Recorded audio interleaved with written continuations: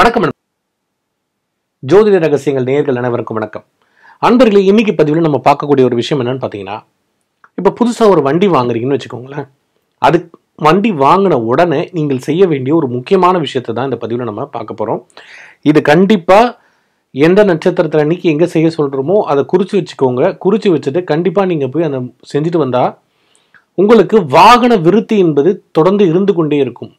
அதாவது இந்த பரிகாரங்கள் யாருக்கு ரொம்ப யூஸ்ஃபுல்லாக இருக்குன்னு பார்த்தீங்கன்னா, இப்போ அதிகமாக வண்டிக்கு மேலே ரொம்ப ஈர்ப்பு இருக்கும். சில பேருக்கு இந்த ட்ராவல்ஸ் பிஸ்னஸ்ஸு, கார் பிஸ்னஸ்ஸு, இந்த கேப் கம்பெனிக்கு ஓட்டுறவங்க, ஸோ இந்த மாதிரி விஷயங்கள் இருக்கவங்களுக்கு இது ரொம்பவே பலன் அளிக்கும். அதே போல் அவங்களுக்கு மட்டும் இல்லை, பொதுவாக எல்லாருமே வண்டி வாங்கினா, டூ வீலர் ஓகே, பட் ஆனால் கார் இது போன்ற பெரிய வாகனம் வாங்கினவங்க கண்டிப்பாக இந்த பரிகாரத்தை செஞ்சே ஆகணும்.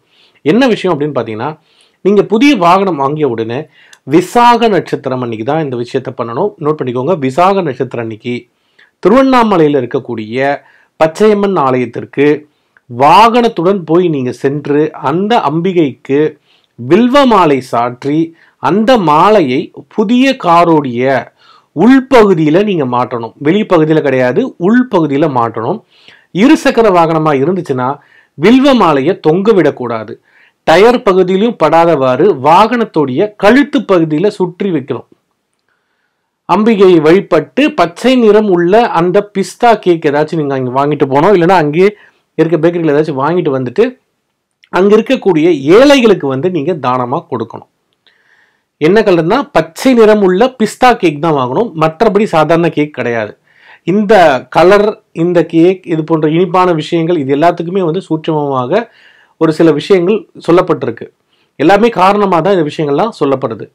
ஓகேங்களா? இதனால் என்ன, இந்த மாதிரி விஷயம் பண்ணுறதுனால என்ன ஆகும் அப்படின்னு கேட்டிங்கன்னா, வாகன அபிவிருத்தி, நான் முன்னாடி சொன்ன மாதிரி வாகனம் தொடர்ந்து வாங்கி கொண்டே இருக்கக்கூடிய சூழ்நிலைகள் அவர்களுக்கு உருவாகும்.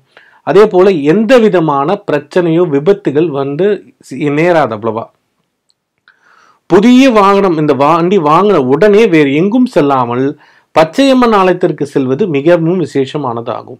இப்போ நீங்கள் என்ன கேட்கலான்னா, இப்போ எல்லாருமே திருவண்ணாமலை போக முடியுமா அப்படின்னு கேட்டிங்கன்னா, கார் போன்ற பெரிய வெஹிக்கிள் வாங்குறீங்கன்னா கண்டிப்பாக நீங்கள் திருவண்ணாமலையில் இருக்கக்கூடிய அந்த பச்சையம்மன் கோவிலுக்கு நீங்கள் கண்டிப்பாக போயிட்டு வரணும்.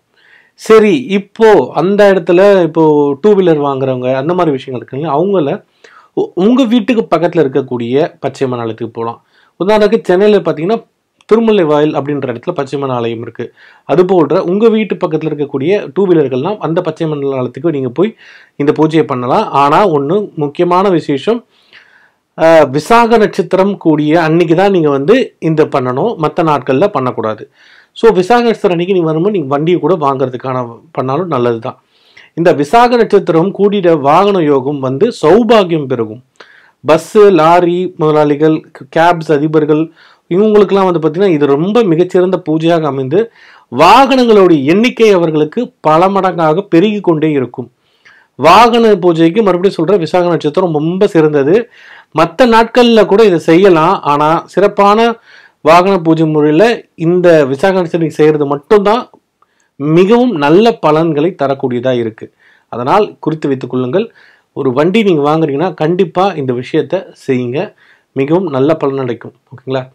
அடுத்த பதிவு பார்த்தீங்கன்னா, வாகன விபத்துகளை தவிர்க்கிறதுக்கு ஒரு அற்புதமான ஒரு பரிகாரத்தை அடுத்த பதிவில் நம்ம பார்ப்போம். ஓகேங்களா? இந்த வீடியோ உங்களுக்கு பிடிச்சிருந்தா லைக் பண்ணுங்கள். உங்கள் நண்பர்கள் மற்றும் உறவினர்களுக்கு யாராச்சும் வண்டி வாங்க போகிறாங்க, இல்லை வண்டி வாங்கினவங்களுக்கு இந்த லிங்கை ஷேர் பண்ணி அவங்களும் இதை போய் செஞ்சுட்டு வரட்டும். அவங்களுக்கும் இது ரொம்ப உபயோகமாக இருக்கும். நன்றி, வணக்கம், சிவாய நம.